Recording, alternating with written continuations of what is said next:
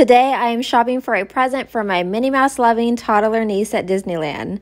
I sometimes struggle to shop for her because she's the second born, and between her and her sister, they just have so much cool stuff. So what I decided to do today was have her walk around the Emporium on Main Street with me and point to all the cool toys and show me everything she wanted. And then later on, I went back in without her to make the actual purchases.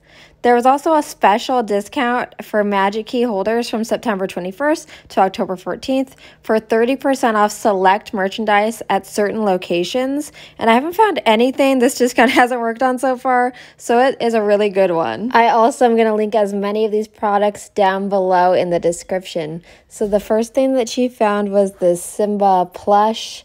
It's super cute. She's into the Lion King right now, and this was $44.99. She also really liked this Sleeping Olaf plush, and he is $39.99.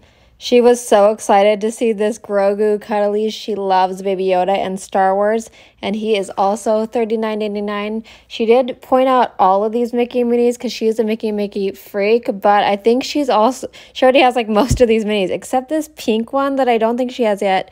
She was $29.99, and then I was thinking about pushing Ratatouille, but she's not super into it yet, but he is $29.99. I might have to come back for him for myself. We then went over to the Turning Red section where she loves this Turning Red Panda Nightlight. It's $27.99. Her and her sister point this out every single time. I'm definitely going to end up getting it eventually for them.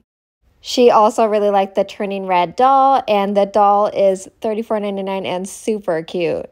For more Minnie and Mickeys, and she points to every single Mickey and Minnie and wants it, but specifically this Play in the Park Minnie. She's super cute, and she is $24.99. She also got excited to see this Christmas Light Up Groot plush. He's $26.99. I was thinking about getting him because I loved him too, but I don't think she really knows who Groot is, so I did pass on the little Groot. This is one of my favorite sections, the cars section. She pointed to this Mater 6-inch RC car. He's $24.99. They also had the Lightning McQueen 6-inch RC car, and he was also $24.99.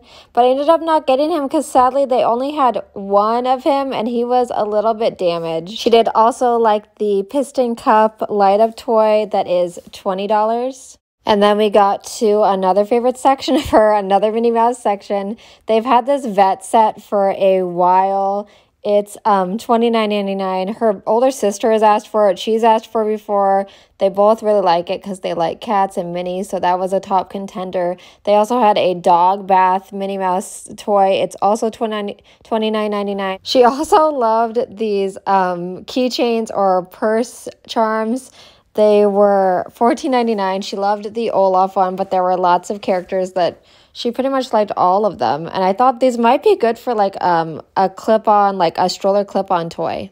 She's also a Donald lover, so she loved this Donald Duck magnet that was $11.99. She also loves these Loungefly Grogu ears. They're $39.99 and so cute. We then found this Stitched in the Train. It's $9.99. It's just a cute little toy. And then we went back to the car section, and they had restocked and had a new Lightning McQueen toy that was not broken, and it makes noise and sound and cost $14.99.